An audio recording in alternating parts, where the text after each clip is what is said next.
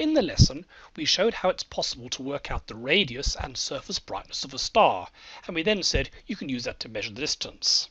In this worked example, we're actually going to go through how you measure that distance.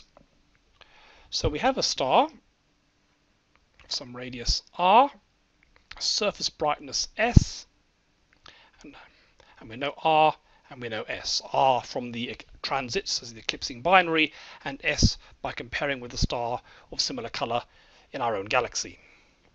So, how can we work out the distance? Well, what we will know is that we'll use the inverse square law.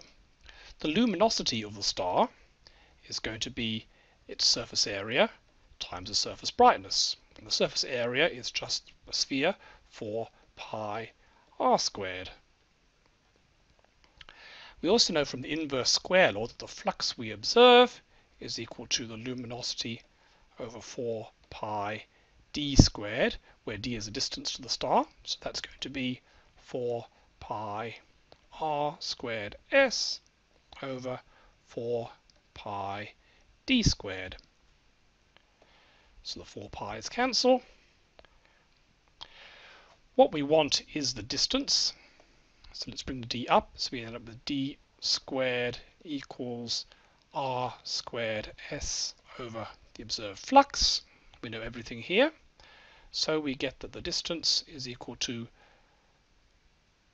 the square root of both sides. That's r times the square root of the surface brightness over the flux. Easy.